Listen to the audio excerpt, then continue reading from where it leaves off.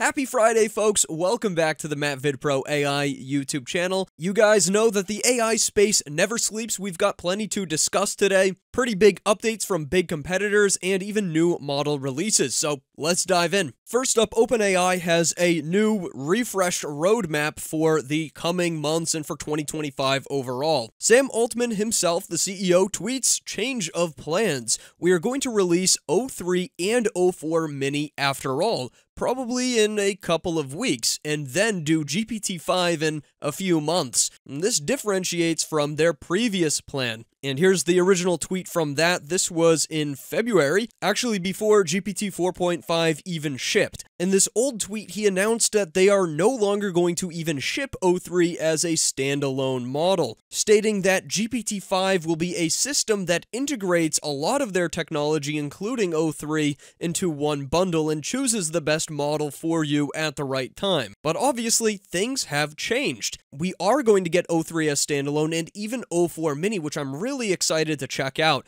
I'm wondering how far they've been able to push the reasoning benchmarks with these smaller mini-sized models. And yeah, these models are coming in just a couple of weeks, so that's a mid-April release or so. That's some pretty big stuff coming from OpenAI down the pipeline in not that long of a time. Now, Sam states that there's a bunch of reasons for this switch up, but the most exciting one is that they're going to be able to make GPT-5 much better than they originally thought. That's interesting to me. He doesn't really back that up with any specifics, but he's the CEO of the company, so we'll just take his word for it. He does state, though, that OpenAI found it more difficult than they initially thought it was going to be to smoothly integrate all of their technologies into one GPT-5 package, like the tweet back in February mentioned. He also states that they want to make sure they have enough capacity to support what they expect to be unprecedented demand, and with a name like GPT-5, well, yes, that will be unprecedented demand no matter what.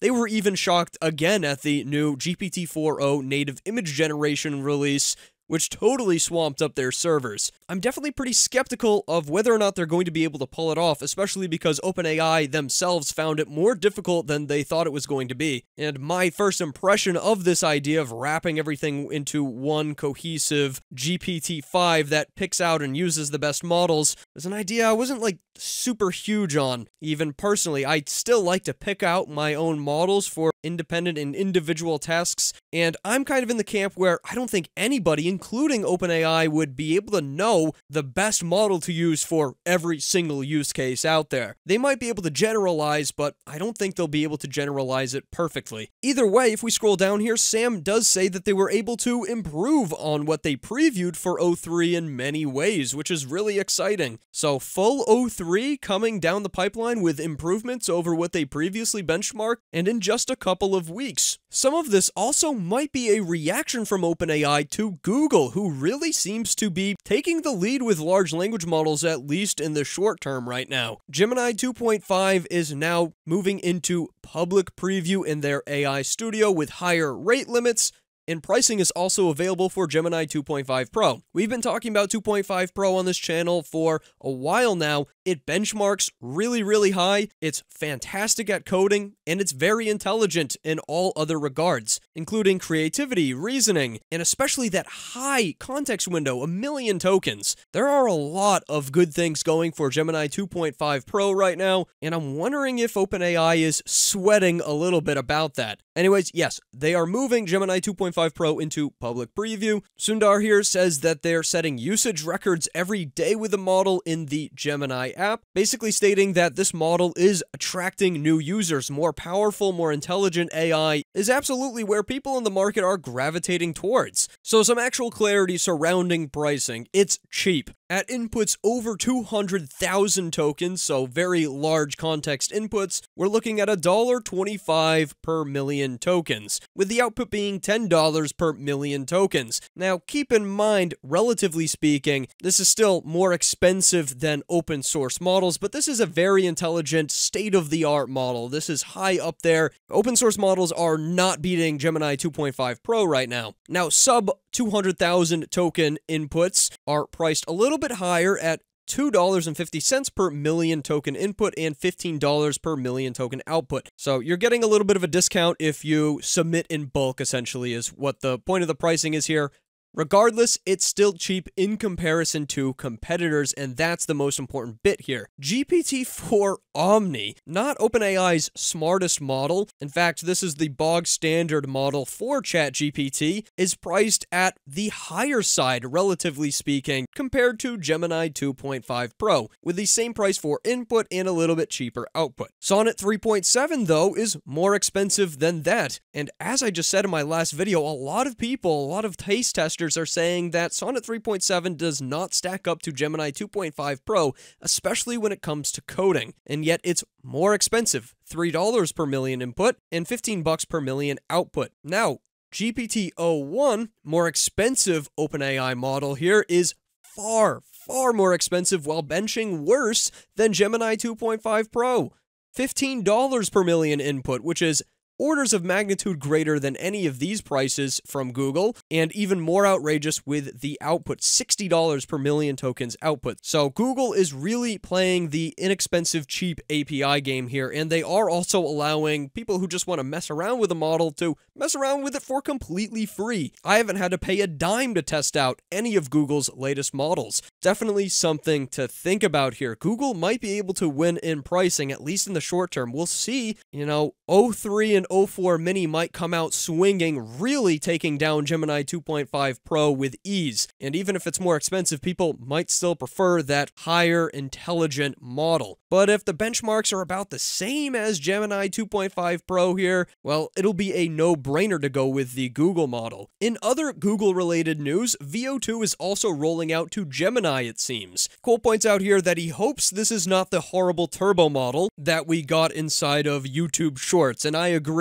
That model was not nearly as good as the full big bad VEO 2. As it turns out, I actually do have VEO 2 inside of Gemini Advanced, so why don't we try it out? But first, I have a quick message from our sponsor. I'm sure I don't have to explain this to you guys, but I am a huge fan of AI image generation, and Recraft's image generation is at the top of the list. You might remember I did a full video talking about them all the way back in November, and here's why they still stand out even today. First off, Recraft's V3 model was and still is ranked all the way towards the top of the Hugging Face leaderboards. This is a difficult user preference-based benchmark, make hyper-realistic scenes, or even more complex, nuanced visuals. Recraft will have your back with lifelike textures and great anatomy overall. But it gets better because Recraft can also do fantastic text. That's right, this sucker works great for banners, posters, or even more detailed layouts. Wrap this all up together and you get an AI-powered professional design toolbox with powerful image generation and editing capabilities. Now here's the best part. If you want to try Recraft out for yourself, you can get a whole entire month free. If you use my exclusive promo code, you get $12 off of any Recraft plan, and for the basic plan, yeah, it's $12 a month, so that's a free month. So check out that link down below and take your inner creativity for a test drive with Recraft. And if you end up making anything cool, feel free to share it to my Discord server too. Huge thank you to Recraft for sponsoring today's video and subsequently supporting the channel. Now back to your regularly scheduled content. Welcome back, folks. Thanks for sticking through sponsors with me. They make pursuing this channel full-time an absolute reality for me. Oh, big deal. Input image is not available with VEO 2 and Gemini yet. That's going to be a deal breaker for many. Still though, even natively, the images look pretty great. Let's start easily. Slow motion footage of a fox jumping around in the snow. VEO 2 is surprisingly quick to generate for how high quality its outputs are. Alright, and the video has generated, it looks like pretty decent quality. You can see that YouTube training data shining right through. We've got this GoPro footage, slowly moving backwards from the fox, and yeah, it's slow motion, great anatomy. It looks real. I mean, that's impressive. I don't think this is a turbo model, at least not from this one example. Let's continue. Next prompt, physics simulation. Jelly is raining from the sky on 3D animated characters holding umbrellas in a city made from ice cream. A little bit more complex. Obviously, we're trying to see some cool jelly-esque physics, and it has to do 3D animated characters as well. Alright, here is our physics simulation. Definitely some 3D characters walking around with their umbrellas. We've got jelly cubes raining from the sky overall. Doesn't really seem to be doing too much in relation to the physics simulation. I guess you can kind of see the cubes bouncing in the background. Not a bad little generation, though. The characters are pretty consistent and lively, I'd say. Definitely a city made of ice cream as well, for the most part. I'm pretty impressed. Let's now do something even more complicated. The camera moves towards the left-hand side of a red Miata car on the highway and then stops facing the rear of the car. So the camera's going to move and then stop, and then the car is going to speed off, leaving smoke and a fire trail in a cinematic fashion. Wow, alright, so the video is generated, and yeah, there's the fire and the smoke leaving the trail. You know what? Not too bad. Not a bad video at all, indeed. I'm pretty impressed by this. Nice and consistent. That training data is really, really solid. It understands prompts well, and it can replicate them very coherently. This model clearly just has the best data backing it. I don't think anyone can doubt that YouTube is going to be the best source possible for training AI video models, because everything, and I mean everything, is on there. Alright, one more prompt. The camera follows a cute robot riding a rocket ship through space. The rocket lands on the moon, and then the robot gets out of the rocket. Cute 3D animation style. Alright, so we've got our robot on our rocket. He is landing on the moon and then kind of hops out and runs around. This generation's kind of a little bit of a flop. I mean, it's not terrible. I like the opening, but this part where he kind of starts running literally on nothing to land on the moon is a little bit strange, and then the rocket kind of takes off again. It gives off that weird AI-generated video tab. The second half, though, where the robot is running, that's actually kind of crazy good, where he hops around and yeah, he looks like a lively little dude. Yeah, so this one's a little bit of a flop, but you can see VEO2 is a strong video generator. This definitely looks to be a better model than what we got inside of the YouTube Shorts app. So overall, I'm pretty impressed. I'd love to check this out in a little bit more depth. In other AI video related news, LTX Studio has some brand new updates. LTX V Distilled, which is their proprietary video model, is now getting some optimizations for more speed and clarity. That's great to see, because speed and clarity is absolutely what LTX Studio needs. In my opinion, that app works at its best when it works pretty decently and can get you your generations quick. They also redesigned their video upscaling model. Fewer artifacts, sharper details, more consistent frames. If any of you guys are big LTX Studio users, let me know if this makes a big difference for you. In other news, Llama 4 is also probably dropping this month. Information comes from Chubby here, a phenomenal account to follow if you want to stay up to date in the AI world. It does look like Meta has been struggling to get Llama 4 out the door, though. Apparently, they've been facing some performance issues. It's not benchmarking as high as they'd hope to see in reasoning, math, or even human-like conversations. And to be fair, the competition is super fierce.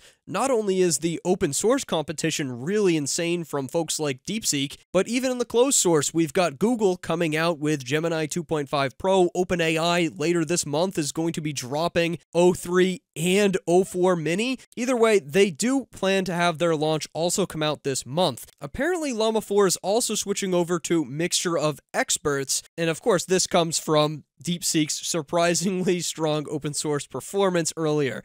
Honestly, I'm sure that Llama 4 is probably going to be pretty darn good. It'll be multimodal, it'll probably have reasoning. I'm sure there will be different variants to run locally, and if they know what's good for them, they will make it open source in the similar ways that they've done in the past. I'm excited for Llama 4. I think it's going to be a pretty kick-ass model, but it is a little bit worrying that they've delayed it so long and that they switched techniques after DeepSeek came out absolutely swinging. I believe in them, though. I believe in them. Next up, Ideogram V3 has an official placement now on the Artificial Analysis Image Arena, so it's clearly a bump up from the previous Ideogram 2.0. Right now, the Arena score is around 1,095, puts it in 4th place. Competition is fierce. We've got Recraft in 2nd place right now with an ELO score of 1,105, and Recraft sponsored today's video, of course. So you guys know we got the top pack leaders sponsoring us these days. Anyways, Reeve also is a touch behind Recraft here and still above Ideogram 3.0, but the #1 king seems to be GPT-4o. That auto-regressive native image generation, the fact that it's one model that's also an LLM, is giving it a serious leg up against these traditional diffusion models. Very important to point out. There are some other models, though, that are released that aren't exactly on here just yet. Midjourney V7 is actually finally here. Yep, as you saw in my last video, they were gearing up for a launch, and now it's public and it's alpha testing. Nick St. Pierre does a great comparison here. By the way, Nick is a long-time Midjourney fan, so you bet he knows the best prompts to give this thing the goods. All right, for the first one here, we've got V6 on the left-hand side and V7 on the right. Prompt was a young Indian woman with dark hair in an open ponytail and a black jacket, standing on a university campus looking directly at the camera. The image has a 1990s style movie still aesthetic with a close-up portrait on a sunny day. So the first thing we're going to note is a clear coherency bump. I mean, it's got the ponytail. University campus, I think, fits a little bit better, and this is much more of a close-up style portrait on a sunny day compared to this one, but it doesn't have the 1990s movie still aesthetic, which is disappointing to see. Again, V6 on the left versus V7 on the right, majestic barn owl perched on an ancient moss-covered tree, soft light, dense foliage, magical and ethereal atmosphere, photorealistic style with attention to detail of the feathers and textures. V6, again, definitely nails the prompt pretty well, but it's a less coherent image. The owl honestly kind of looks a little wonky. He doesn't really look like he's actually there on the branch. V7 knocks it out of the park, I think. Much more coherent, still maintains all of those great parts of the prompt, magical, ethereal, and photorealistic. Third example, again, more coherency bumps. A person's hand points towards the window of an airplane, which is seen from inside with its wing visible in profile. V7 at the top here definitely has the wing, plane door. I mean, that looks like a real image. I wouldn't be able to tell otherwise.